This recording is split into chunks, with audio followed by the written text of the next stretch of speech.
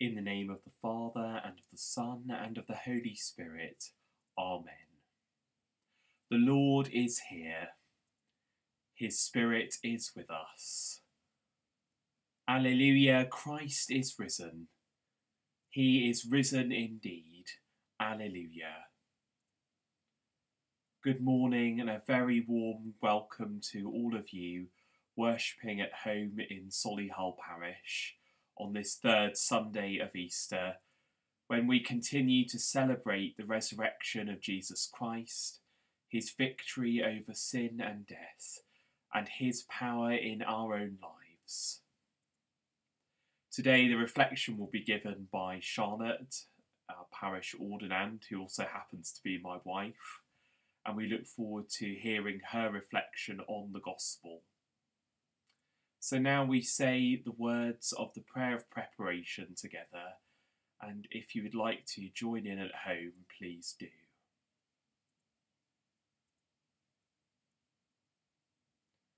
Almighty God, to whom all hearts are open, all desires known, and from whom no secrets are hidden, cleanse the thoughts of our hearts by the inspiration of your Holy Spirit, that we may perfectly love you and worthily magnify your holy name.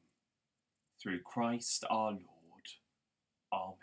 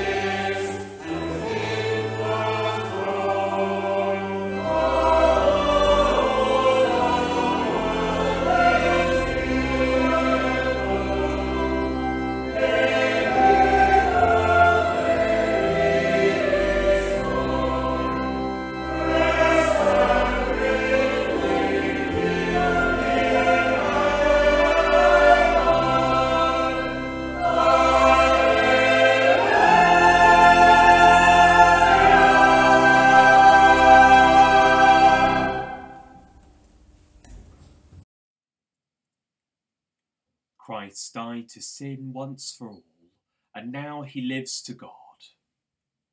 Let us renew our resolve to have done with all that is evil, and confess our sins in penitence and faith.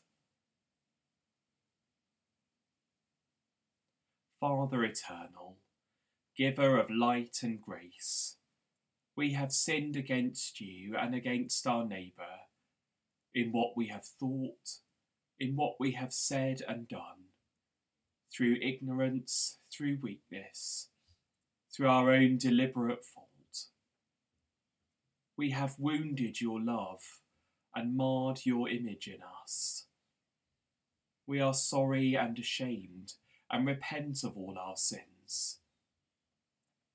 For the sake of your Son, Jesus Christ, who died for us, forgive us all that is past, and lead us out from darkness to walk as children of light. Amen.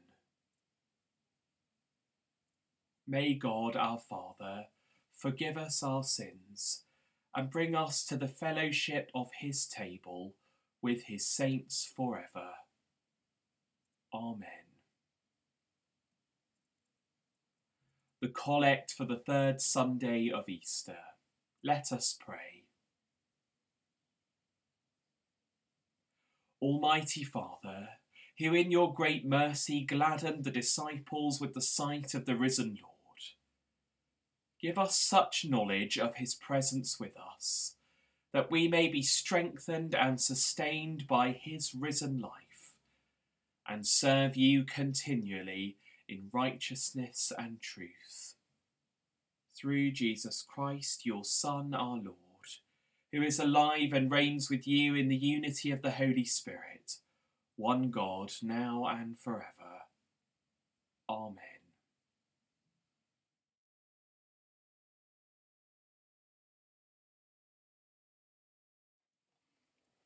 Hear the Gospel of our Lord Jesus Christ, according to Luke. Glory to you, O Lord. Now on that same day, 2 of them were going to a village called Emmaus, about 7 miles from Jerusalem, and talking with each other about all these things that had happened. While they were talking and discussing, Jesus himself came near and went with them, but their eyes were kept from recognizing him. And he said to them, "What are you discussing with each other while you walk along?" They stood still, looking sad. Then one of them, whose name was Cleopas, answered him, "Are you the only stranger in Jerusalem who does not know the things that have taken place there in these days?" He asked them, "What things?" They replied, "The things about Jesus of Nazareth, who was a prophet, mighty in deed and word before God and all the people, and how our chief priests and leaders handed him over to be condemned to death and crucified him.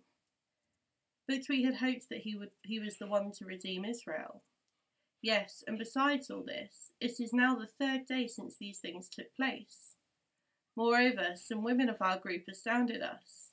They were at the tomb early this morning, and when they did not find his body there, they came back and told us that they had indeed seen a vision of angels who said that he was alive. Some of those who were there with us went to the tomb and found it just as the women had said, but they did not see him." Then he said to them, "Oh, how foolish you are, and how slow of heart to believe all that the prophets have declared. Was it not necessary that the Messiah should suffer these things and then enter into his glory?" Then, beginning with Moses and all the prophets, he interpreted to them the things about himself in all the scriptures. As they came near the village to which they were going, he walked ahead as if he were going on. But they urged him strongly, saying, "Stay with us, because it is almost evening, and the day is now nearly over." So he went in to stay with them. When he was at the table with them, he took bread, blessed and broke it, and gave it to them. Then their eyes were opened, and they recognized him, and he vanished from their sight. They said to each other, "Were not our hearts burning within us when he was talking to us on the road, while he was opening the scriptures to us?" That same hour they got up and returned to Jerusalem, and they found the 11 and their companions gathered together. They were saying, "The Lord has risen indeed, and he has appeared to Simon." Then they told what had happened on the road, and how he had been made known to them in the breaking of the bread. This is the gospel of the Lord. Praise to you, O Christ.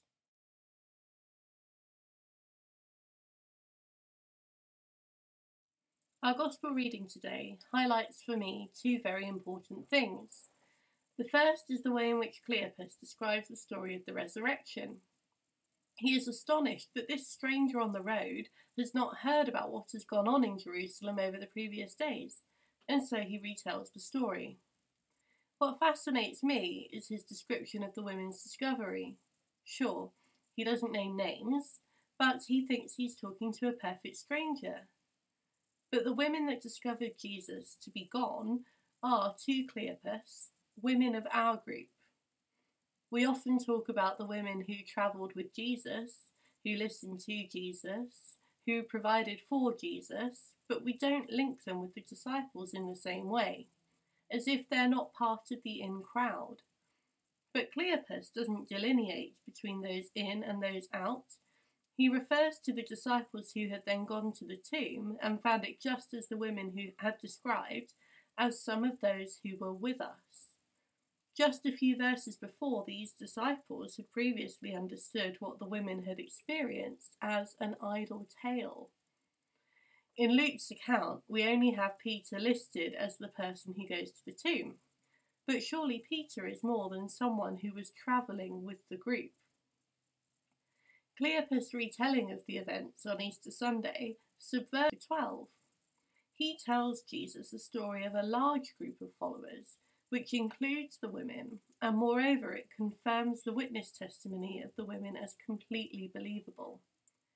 Cleopas, an otherwise unremarkable character, tells the story we know so well in a new way. The second important thing to notice about this reading is the way in which Jesus reveals himself to the two, scripture correctly, and then goes through the prophecies that they should have known were about him. They convince him to stay with them, rather than continue his journey. At the dinner table, he takes bread, blesses it, breaks it, and gives it to them. A sudden realization, and he vanishes before their eyes. They do not recognize Jesus as he teaches them the scriptures. They do not recognize Jesus when he tells them off, but they do recognize him in a simple act of hospitality, an act we now reflect in the sacrament of the Eucharist. In this time of isolation, when we don't have access to Jesus through the Eucharist in the same way, we do not stop recognizing Jesus. This passage highlights to us that when we are unable to see Jesus in the ways that we might expect, Jesus will be there in the unexpected. Jesus has the power to make the ordinary extraordinary.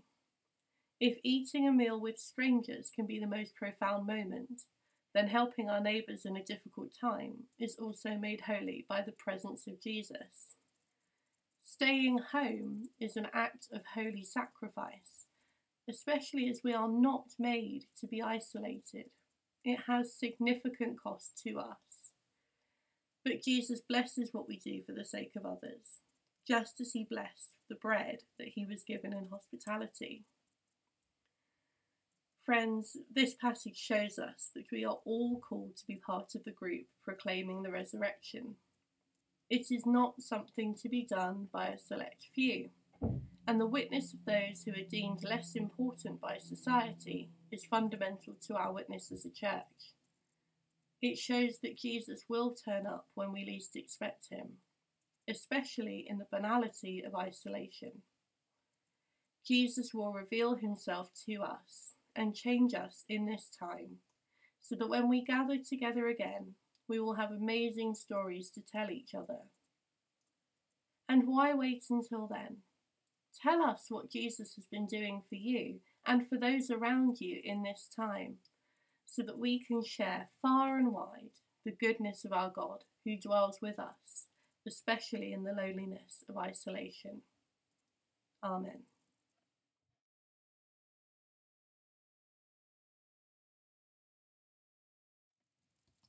Let us pray. Keep us, good Lord, under the shadow of your mercy in this time of uncertainty and distress. Sustain and support the anxious and fearful, and lift up all who are brought low. that we may rejoice in your comfort, knowing that nothing can separate us from your love in Christ Jesus our Lord. Amen.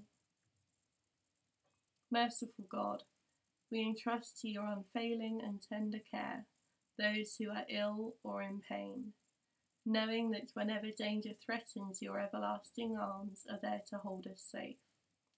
Comfort and heal them, and restore them to health and strength, through Jesus Christ our Lord. Amen. Gracious God, give skill, sympathy and resilience to all who are caring for the sick, and your wisdom to those searching for a cure. Strengthen them with your Spirit, that through their work many will be restored to health. Through Jesus Christ our Lord. Amen. O God, help me to trust you.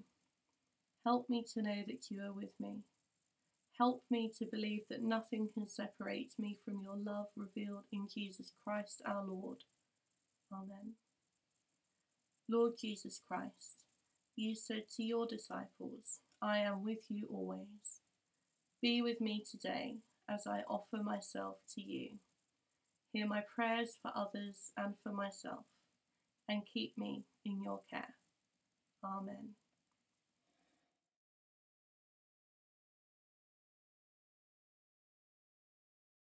Peace to you from God our Heavenly Father. Peace to you from his Son who is our peace. Peace to you from the Holy Spirit, the life giver.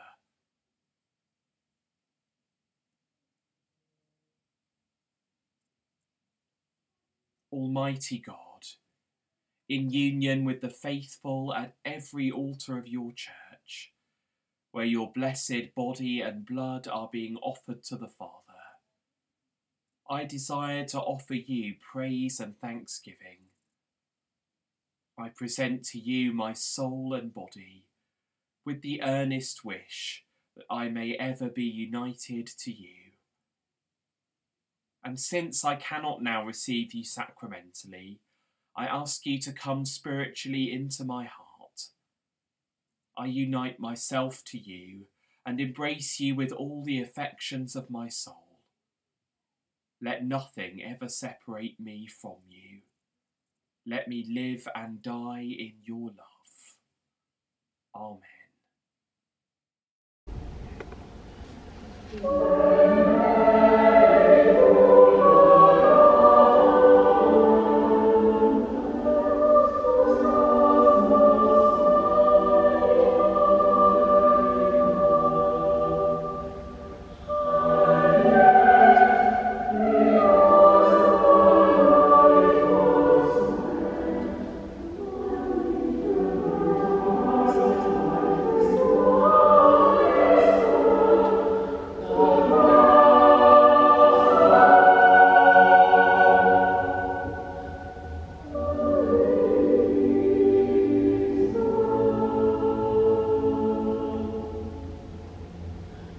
Let us pray for God's blessing upon us all and all whom we love.